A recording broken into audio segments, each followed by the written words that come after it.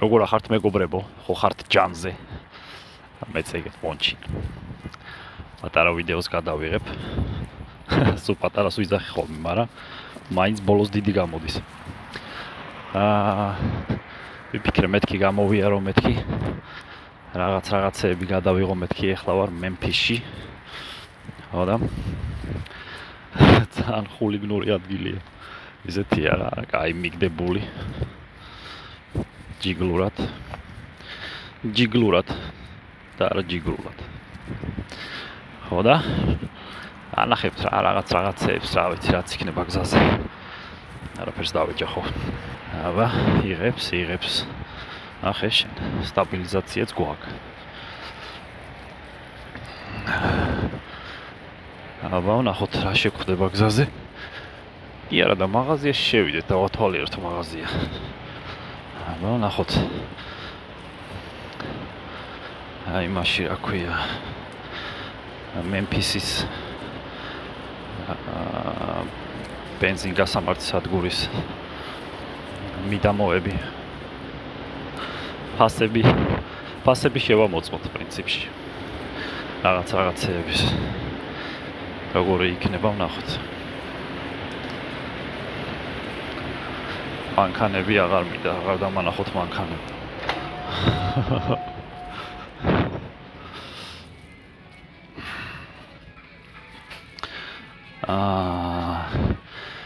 აი საინტერესოა ისინი და რა მოიმატა ფასმა. რაზე მოიმატა ფასმა უბრალოდ. ისინი რა ქვია, საფეთკებია.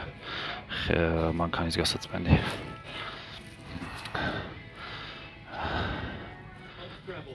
ეს არის ეს ძალიან კაი რამე, სხვათა შორის ეს არის DPF-ის დიზელ პარტიკულარ ფილტრის გამწმენდი საშუალება. იმიტომ ღირს $65. ამას იყენებენ, როდესაც მანქანას სჭირდება ფილტრის გაწმენდა.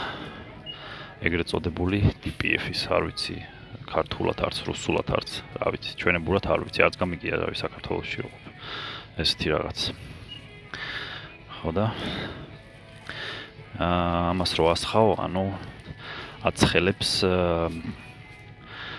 იმ ადგილს, რა ადგილზეც არის დაგროვებული ნადები რა ამ ფილტრზე. ანუ აი ასევე უნდა ეწეროს აქ მაგისი ვარიანტი. რა შვება, მერე დააპაუზეთ, წაიკითხეთ მეგობრებო. უცებ წავიკითხე for a deep clean pour one barrel into approximately 120 gallons. 100 gallonში იზავდება ეს ერთი ცალი მთლიანი diesel fuel deep clean as needed at least every oil change. Removes and exhaust that's called plug the particular filter. Decrease exhaust pressure as it clean. უმატებსო წნევას. იმის დროს რა ქვია, გაწმენდის დროს იმიტომ რომ ცხელდება და უფრო ძლიერი გატანა აქვს, ესე ვთქვათ რა, იმ ადგილს იმაშება რა ქვია, აცხელებს და კარგად წმინდავს რა. ესენი მეგობრებო არის წებოები. ეს ორი ცალს ერთად რო ურევ, ერთმანეთში რო ურევ და ისე გამოდის. ქართულად არ ვიცი რა ქვია. JB Wells ეძახიან აქ. აი აწერია კიდეც JB. ხო. ეს პასტასავით არის ხელში ჯერ იმაშვები რა ქვია. როგორც პლასტელინს ესე შვები და მერე ატებ ეგეთ რაზეც საჭიროა, რაც გინდა რომ დალუქო, ესე ვთქვათ. ხო, ესენი წებოებია, გორილას წებოა ძალიან მოდაში. ხო და ისეთია რა. ძლიერი წებოა ძალიან. რო ჩვენ რო სუპერ წებოებია, ეგეთი ვარიანტია. ამაზე მე მგონი გითხარით მეგობრებო, ეს არის ესეთი უნდა კონდეს ყველა ტრაქერს. მოკლედ ეს არის ამ რაღაცას, აი ამას აერთებ წითელ შლანგზე. ანუ ჰაერის შლანგზე. ჰაერის შლანგზე უკანა მხარეს 3 შლანგი რო ჯდება ტრაილერზე, აი იმ წითელზე აერთებ ამას. და აქედან შეგიძლია დაბერო ბორბალი. ესეთი კაი რამეა, სხვათაშორის მარტო ბორბალი კი არა, ამით შეგიძლია ასევე ჰაერები დატუმბო მანქანაში.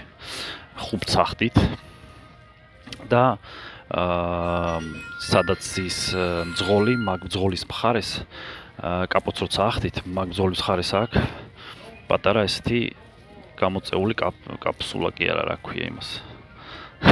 წუწუკი. ეგრე ეძახენ რავი ჩვენთან. ხო და ამას დაუერთებთ ეს წითელზე ერთდება და იმით ტენი ჰაერებს. ხო, აი ეს არის წითელი, რომელიც უკან უყენდება, ეს არის ჰაერის. ხო. კიდე რა განახოთ. ესენი ყველას უნდა გქონდეთ რა, ეს ძალიან საჭირო რამეა. ეს უკან სტრეპსები ქვია ამებს, მოკლედ უკან რემნები რო დააბათ თქვენი წონები კი არა და რა ქვია იმას. რაც დადებული იქნება ტრაილერზე რა, ესე ვთქვათ რა. ხო, ესენია უკან საბურავებს უკან რო აქვს საწვიმარი თუ რავი, ტალახის რო არ გაყაროს უკან ქვები და რაღაცეები. მოკლედ ეს თუ არ გექნებათ დაგაჯარიმებენ პოლიციამ თუ დაგინახათ აუცილებლად თან ყველა ვარიანტში.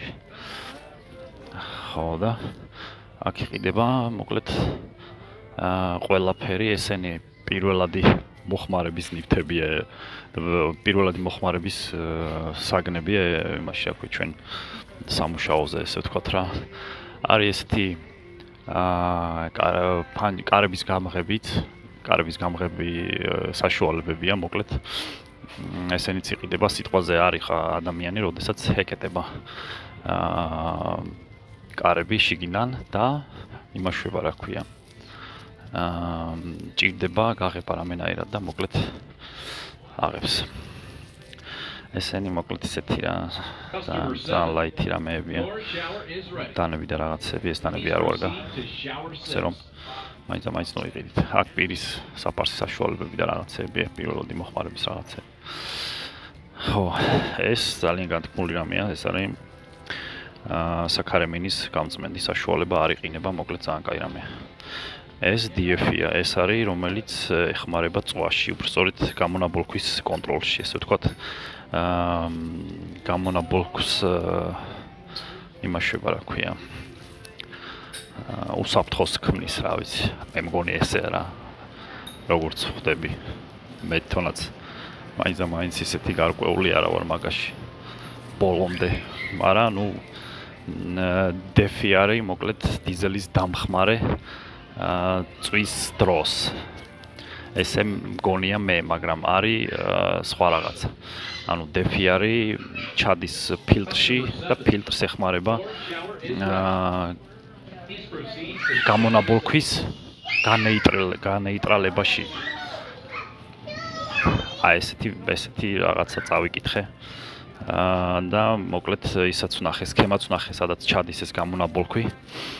და გამონაბოლქში არის დამონტაჟებული ეგ DF-ის სისტემა და იქ ხდება მერე შეზავება ამ გამონაბოლქში ეს DF და მოკლედ წვაში რაღაცა წვაში ეხმარება თუ რაღაც რა. მოკლედ რთული სისტემაა.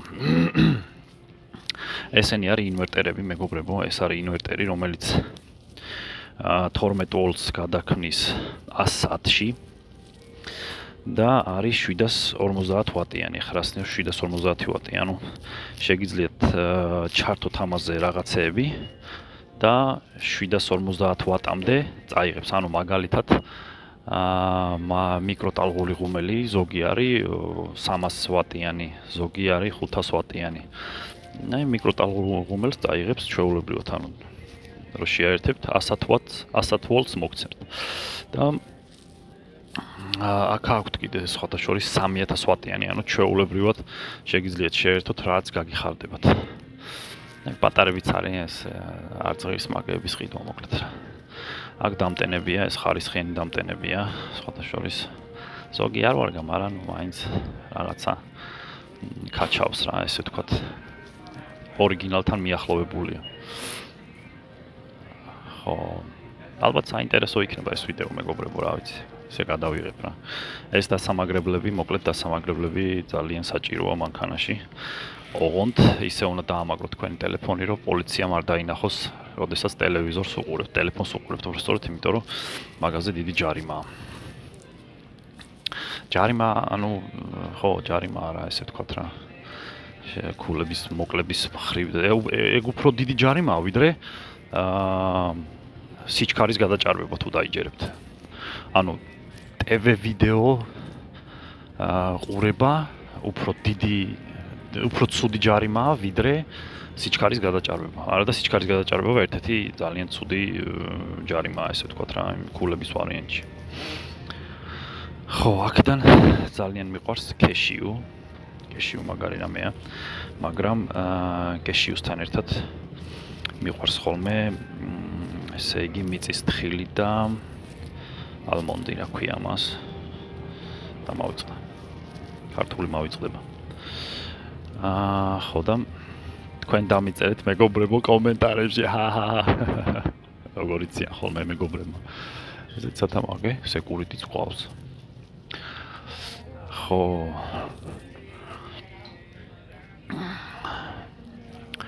აქ ნუსკენ სნექსები ეს დიდი არაფერი. აქ რებია, ხო, ესენი მედიკამენტებია. რაღაცა მედიკამენტებია, ესეთი არაფერი პრინციპში. ყველაფერი პირველადი მოხმარების მედიკამენტები. ეს წყალია. დიდი არაფერი, მოკლედ. $6.7 ღირს მთელი 32 წალი წყალი. ხო, მოკლედ პატარა შეხვევა დიეტასთან დაკავშირებით, მეგობრებო, როდესაც გინდათ რომ არ გასუხდეთ, როდესაც გინდათ რომ ცოტა დიეტაზე იყოთ, აი ესეთი რაღაცები იყიდება თითქმის ყველა ლავსზე. აი, ეს არის სალათი. და ღირს დაახლოებით $6-7. ესეთი 3 ცალი დღეში არის სულ 3-ჯერ 140, აი თითო არის 140 კალორია. 3 ცალი დღეში, აი ეს მთლიანი აი ეს არის 35 კალორია. შეგიძლიათ ესეთი 5-6 ცალი ჭამოთ და თქვენთვის არ უნდა დაინანოთ, თუ გინდათ რომ ჯამთელად იკვებოთ მეგობრებო. ასევე შეგიძლიათ იყიდოთ ქათმის ხორცი და ან მოხარშოთ, ან მოხარშული იყიდოთ და მოკლედ ემრიელად ჭამოთ. ერთად. ესეთი ამბებია ჩემო მეგობრებო. ესეთი არაფერი აქეთ. ყველაფერი ვნახეთ. ეს წყალია. ой. ხო. ესეთი სასტუმროები არის ხოლმე. Deluxe Inn ქვია. ანუ აქ სასტუმროს ეძახიან Inns, მოკლედ რაღაცა სახელს დააწერენ და Inn მაგალითად ან ჩვენთან მაგალითად Marriott-ი რო არის. აქაც არის Marriott-ი და მერე Inn აწერენ. სასაცილო. ხო და ეგეთი რაღაცებიც არის ჩემო მეგობრებო, ასე რომ დიდი არაფერი. ხო. აქ მაკდონალდსი მაგარ მოდაშია. ძალიან გემრიელია, სხვათა შორის მაკდონალდსი. ძალიან გემრიელია და ძალიან იაფია, სხვათა შორის. სხვათა შორის ძალიან ეს ტრანსფორმატორია თუ რა ჯანდაბა, ამხელა რაღაცა გასტო. ესეთი უნდა დადგან ჩემთან სოფელში, მთელ სოფელს გაანათებდა მე მგონი.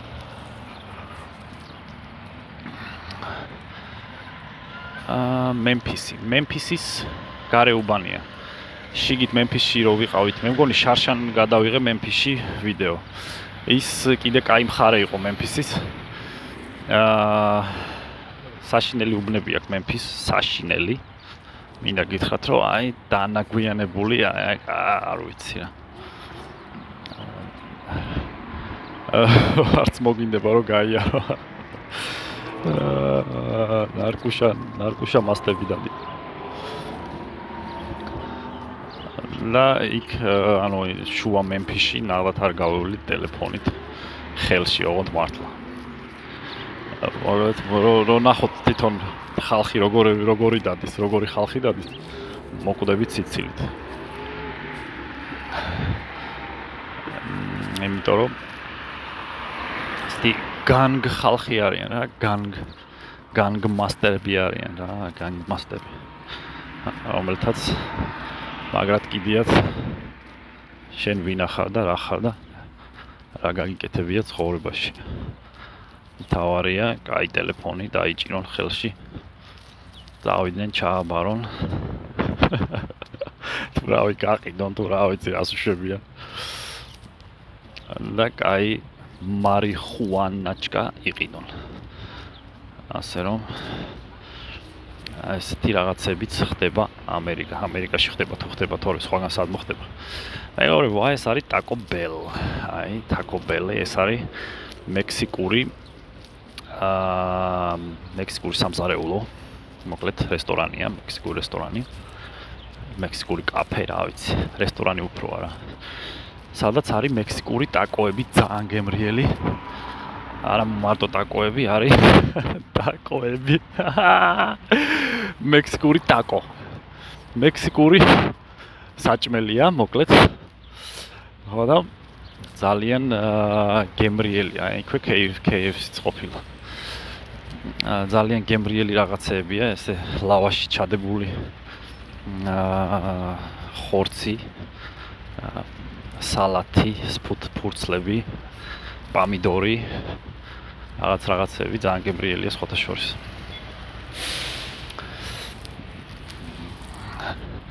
შავტუხა ბიჭები და გოგოები მოდიან.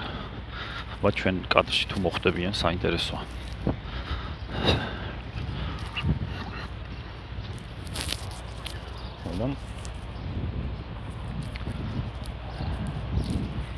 რადმი მიხარ ბიჭო. კადრში უნდა მოგახვედროთ. ესეთია ჩვენი მემფისის გარეუბანი, ჩემო მეგობრებო. დიდი არაფერი. ეს ლავსია. აუ და ესე ცხოვრობს ხალხი რა. მოკლედ, საცხოვრობს პრინციპში აქ დადიან საჭმელად ალბათ.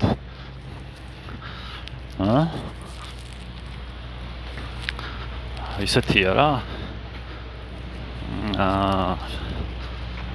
როგორ თქვა.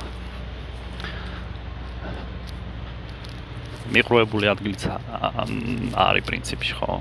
შორს არის ყველაფრისგან. ეს ადგილი ერთი ხიდი ყოფს Memphis. არკანზასის და Memphisის მიდამოებია რა, მოკლედ. ინგლისურად არკანზას ამერიკაში ეძახიან Arkansas. Arkansas. ზოგი Arkansas, ზოგი Arkansas. Arkansas. ესე ეძახიან. ისაც სასტუმროა Super 8. Super 8. სადვაჩვენებ ტელეფონში კი არ ვიყურები, იქით ვიყურები ჩემთვის და ესეთი სასტუმროა ჩემ მეგობრებო.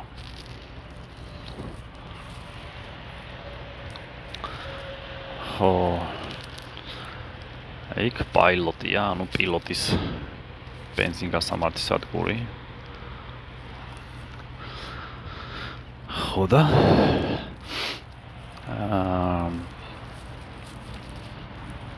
აქეთ პეტრო, ხო, პიტრო. აი, ეგაც ბენზინგასამართი სადგურია. მოკლედ, ესეთი ამბებია, მეგობრებო. დიდი არაფერი. აბა, აქეთ გავიაროთ რა ხდება, ვნახოთ. მედია კანაოში არ ჩავარდები.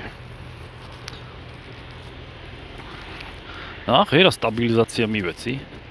ამ დალოცვს ქონია სტაბილიზაცია, მე კიდე გამორთული მქონდა. რატოღაც, რა ვიცი, რატო. მინ გაიგებს. ოდა. ესე ამერიკას ვათვალიერებთ, მეგობრებო. Memphis სხვა მხრიდან. ერთი ვიდეო გვაქვს, სხვათა შორის Memphisის.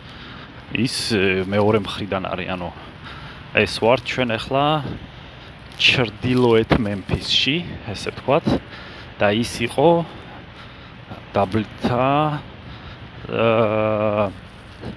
სამხრეთ-აღმოსავლეთ მემფისში. სამხრეთ-აღმოსავლეთ მემფისში გვაქვს გადაღებული ის ვიდეო. იქ ცოტა სისუფთავე იყო. მაგრამ მაინც ისეთი იყო რა. ლად ისეთი სანაკებო ამერიკა არ არის, მაგრამ კაია. უფრო სულ შავტუხა ხალხი ცხოვრობს რა. შავტუხა ხალხი ცხოვრობს, უფრო ისეთები ცხოვრობენ. ძალიან ჩვენებური მენტალიტეტიანი ხალხი რა. ვინმეს არასწორად შეხედა, არასწორად, ანუ იმას თუ არ მოეწონება, თორე შენ შეიძლება სწორად შეხედო. მოვა და აგახსნევინებს ბიჭო, ამიხსენიო, რატომ მიყურებ. მერე გეტყვის, შენ უნდა უთხრა მერე, what you gonna do? ეს იყო what's up? Come on, what's up? What you got? What's up? და მერე უნდა დააყარო, მაგრამ ჯანზეც უნდა იყო, იმიტომ რომ შავგრემანი აფრო-ამერიკელი ხალხი ძალიან ძლიერები არიან ეს დალოცვილები. და თუ ჯანზე არ იქნები, დაგჩაგრავენ. გამოვიარეთ ტრასაზე მეგობრებო. ვათვალიერებთ Memphis. მაგის დედავატინე. და აგე ჩვენი მონსტრი მოდის.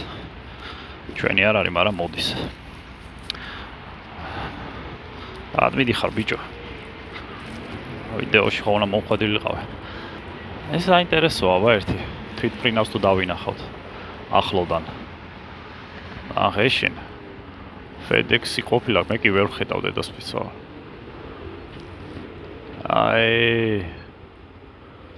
FedEx მიფრინავ ძმა.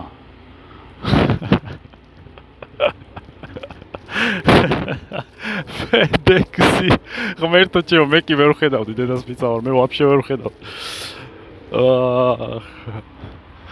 რას არ გააკეთებ ამ ქვეყანაზე რა? რას არ დაინახო? აბა ერთი ვნახოთ. ესე რას გვაჩვენეს? ნახე შენ რა კაია. ესე ჯობია თო. დავიდეთ ვიაროთ მაგის დედაც.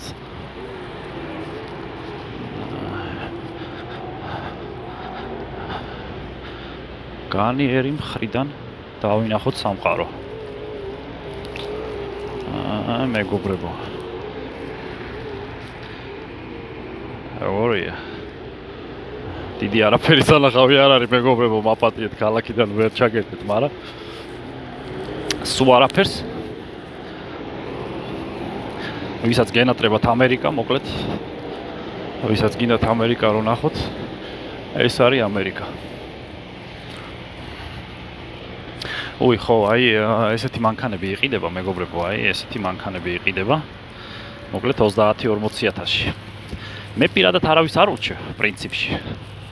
თუ არის საშუალება, რომ 40,000 მისცე ვიღაცას და იყიდო მაგალითად ეგეთი მანქანა,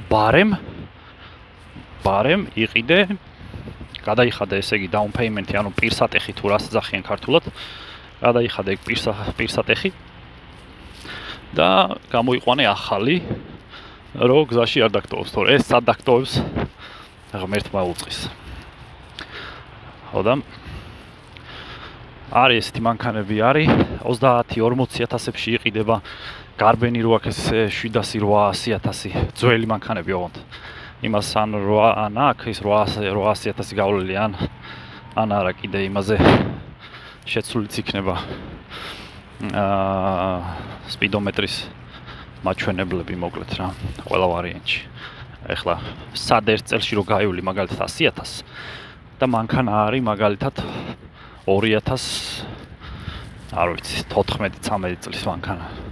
2013 წლის მანქანა 7 და 2. 9 წლის მანქანა გამოდის. არა, პრინციპში ხო 900,000 კი ექნება გავლილი 9 წელში. ჩემ თავს რო იმას ველაპარაკები და უთვლია მაგარი ვარ რა, კაროჩი.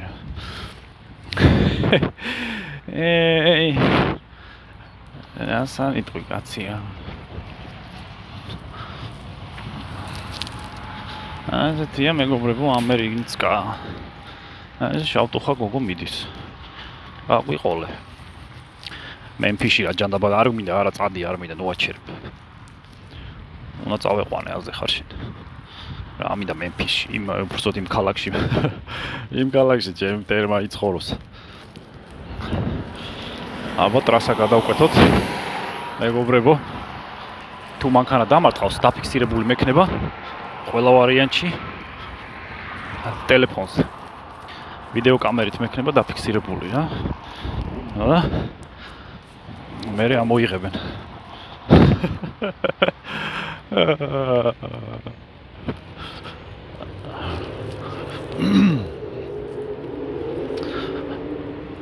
დაქს ისე ჩვენ შეგვიძლია ახლა მაკდონალდსში შევიდეთ, მეგობრებო. რამე შევუკვეთოთ. ემრიელად მივირთვათ მაგის დედაც. ჩვენი რაღა მიდის, არც არაფერი. ეს სახლი მანქანაა გაკეთებული. სპრინტერი. ეს დიდი კაბინიანი ტრაილერია. თავისი დიდი კაბინით, რომელშიც ალბათ ცხოვრობენ, რა ვიცი. ახალი ფრეილაინერი 2019-2018 წლიანებია ესენი. დრო 2020-ის მერე უკვე ცოტა სხვანაირებია. შეიძლება 2020-იანებიც იყოს, ძველი გამოშვება, ანუ 2020-ის დასაწყისი ესე ვთქვათ. ეს იქნება 2018-19. აუ, ისეთი დოცენტი ვით ვლაპარაკობ იმის ზედავადია.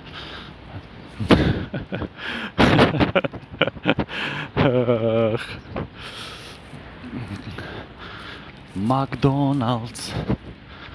No bobtails. Bobtail-ი არის მარტო ეს, მოსაბმელის გარეშე, მეგობრებო. No bobtails ნიშნავს მოსაბმელის გარეშე მანქანები არ დაიშვებაო. მაგრამ რატო წერია ვინ იცის? ან ვინმე თუ იცავს მაგ წესებს, რა ვიცი.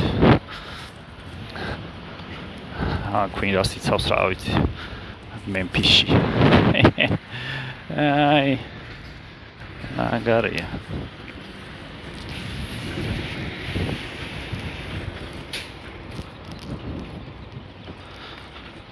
McDonald's. ნახე, 2 საათი გავიდა, ტორა მალე გადის, რო ვიღებ ხოლმე, ისე მალე გადის დრო, რო. მოკლედ. ვერც ვიგებ, როდის გადის დრო. აუ და.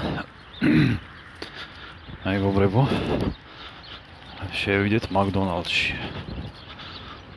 ნახოთ აბა. აქ უნდა გქონდეთ touch screen-ები. Touch screen-ები იღებენ სამუშაოდ. Now hiring, აი რო აწერია ნახეთ. Now hiring ნიშნავს, რომ სამუშაოდ ვიღებთო. ანუ ვიწვევთ სამუშაოდ. Dining room now open. შიგით რო მივირთოთ, გაიღო, ხლა უკვე ღიაო. ინტერვიუ არისო. ორშაბათს, Monday, ორშაბათს 4 საათზეო. მოკლედ. შავგრემანი გოგოები დადიან ზევითქვევით. ეს არის McDonald's-ი, მეგობრებო. აი touch screen-ია, ეს მინდოდა მენახებინა თქვენთვის, მეგობრებო. აი ეს გამოიყურება. ესე დააწვევი skip, ანუ გამოტოვოთ შესვლა და მერე ვირჩევთ აქედან რაღაცეებს რა. აი მაშინ მერე ვიხდით ესეც ესე ვარჯობ და ვიხდით რა, კაროჩე. აი მაგალითად სენდვიჩი. მე ვიღებ ხოლმე მაგალითად აი ამებს ნაგეცებს, აი ეს ნაგეცები $6.19 ღირს 20 ცალი. ძალიან გემრიელია. სხვათა შორის გირჩევთ ქათმის ხორცია ზევიდან პურში თუ რაღაცაში ამოვლებული მოკლედ რა. ეს არის სენდვიჩები. სენდვიჩი. აქედან ყველაზე გემრიელი არის double quarter. ეს ძალიან აი სკელი ხორცები აქვს შიგ. და ძალიან გემრიელია ეს ერთი ცალი გვინდა. 740 კალორია ერთი ცალი დაგაგდებს. ჩემი ერთი დღის არის რა ქვია. და ავიღოთ ნაგეცები 20 ცალი ბევრია. რატოა ბევრი მაგის დედაც ვაფშე არ არის ბევრი. აქედან მიყვარს მწარე, hot picante, ეს picante არ ვიცი ნაშენს, ალბათ პიკანტური. მაგრამ მწარეა, ეს ავიღოთ ერთი და ეს არის როგორც ტყემალი, აი ეს. ტყემლის გემოს დაკრავს რა, ესე ვთქვათ რა. ხო, კიდე რა გვინდა, რენჩიც გემრიელია, ეს რენჩი არის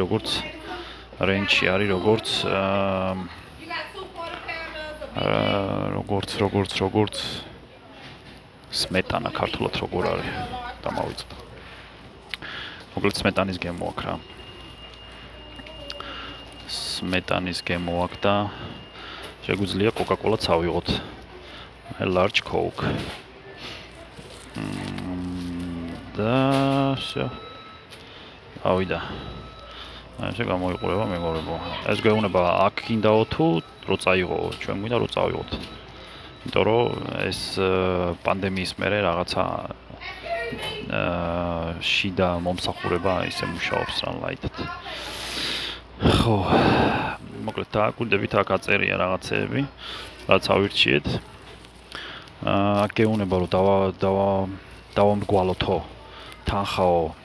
Would you like to donate Ronald McDonald House charities?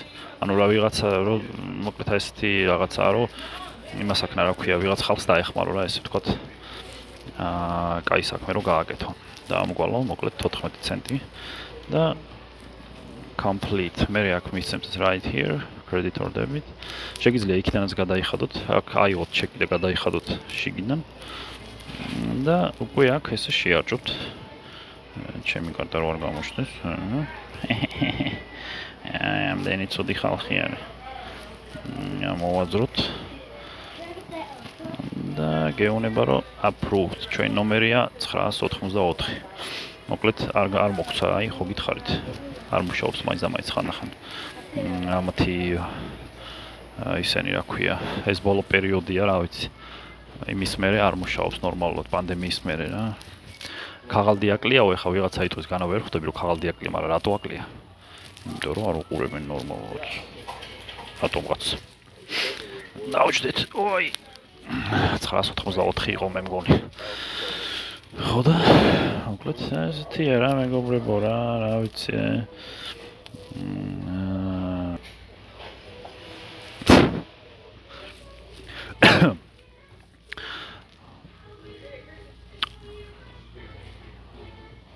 დაუბერდი მე მგონი ჩემი კაი ნიკოლაი. ხო და მეგობრებო. ალბათ დავამთავრებთ აქ რა, მე ვფიქრობ რომ დავამთავრებთ აქ ჩვენს ვიდეოს. თუ გინდათ განახებთ რომ ავიღებთ, განახებთ დაიძახებენ. დამავიწყო ნომერი 984 მე მგონი. და იმას ვიზავ რა ქვია, განახებთ რეები მოვა. აი ეს ხორცები აქ ძალიან ესეთია, სუქანი აქ ეძახიან თიკ. და თიკ მითი აქ ძალიან გემრიელია და კარგად შეზავებული. მე მგონი ჩვენია.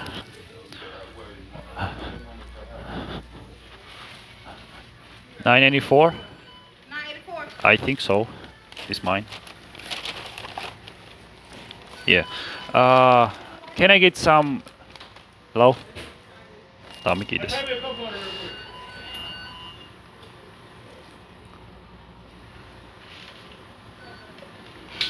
Წვავენ რაღაცას. ნატეს როგორ უნდა გავადიდო ამას არა.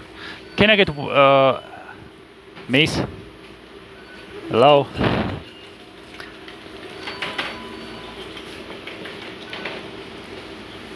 Can I get a large cup?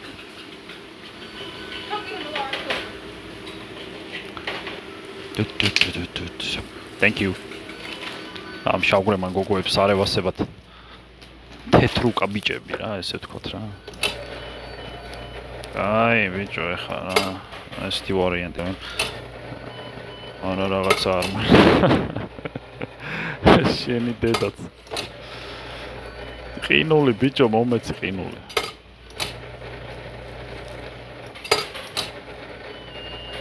არ ვევასები რა ამ დედა აფეთქებულს რა. ჭანდაბას დავლიოთ ეგრე. ყინულის გარეშე.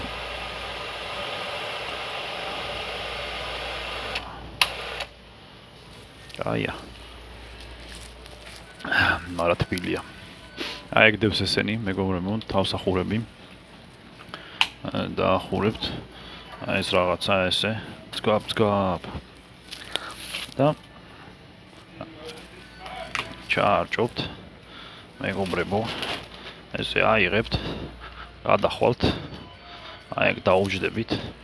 ეხა განახებთ აქ რეები აქვთ. ავიღალე თუ რამჭირს. განახებთ ეხლა რეები აქვთ აქ. აი ეს არის მეგობრებო. აი ეს არის chicken nuggets. ეს დიპატარებია, რა თქმა უნდა ცხიმშია, ეს ცხიმი ნახეთ, აი ესო ცხიმია ეხლა რა.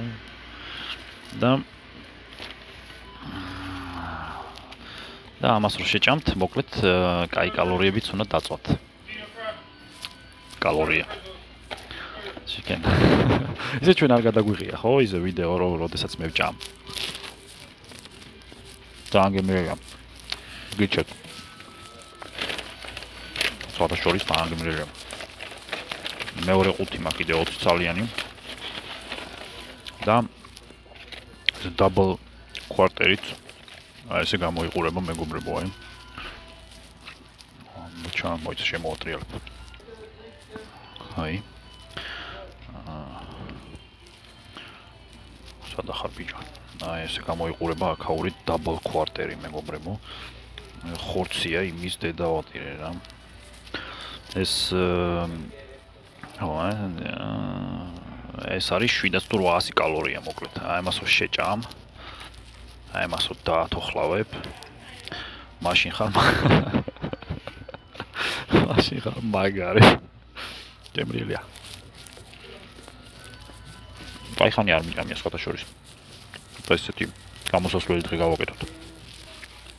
ჯანზე იყავით მეგობრებო, არ შეგშურდეთ ეხლა ჩემი ეს აი ხანი არ მიჭამია. ვისაც მოგინდებათ შეგიძლიათ გახვიდეთ იყიდოთ. მაპატიეთ თუ ვინმეს ხშიათ და არა გაქვთ მაპატიეთ მართლა. მესმის ყველაფერი. და მინდა რომ ყველა ჯანზე იყოთ. იმიტომ არ განახებთ რა სხვათა შორის რას ვჭამ როგორ შეიძლება ვიღაცას არ ქონდეს მაგალითად. შეიძლება რა ვიცი ვიღაცას არ მოეწონოს შე როგორ ღეჭავან რაღაც რა ვიცი რა. მაგრამ იმდენი კომენტარები დამიწერეთ, კარგი კომენტარები რომ რას აკეთებ გვანახეო არა აქვს მნიშვნელობაო. ჩვენთვისო მთავარიაო დაგინახოთ რას აკეთებ. მადლობა ყველას. ჯანზე იყავით, მაგრად იყავით მეგობრებო. და კიდე ჩაგერთვებით რა. როგორია? ხო არის ჯანზე? გიორგა. მაგრად იყავით.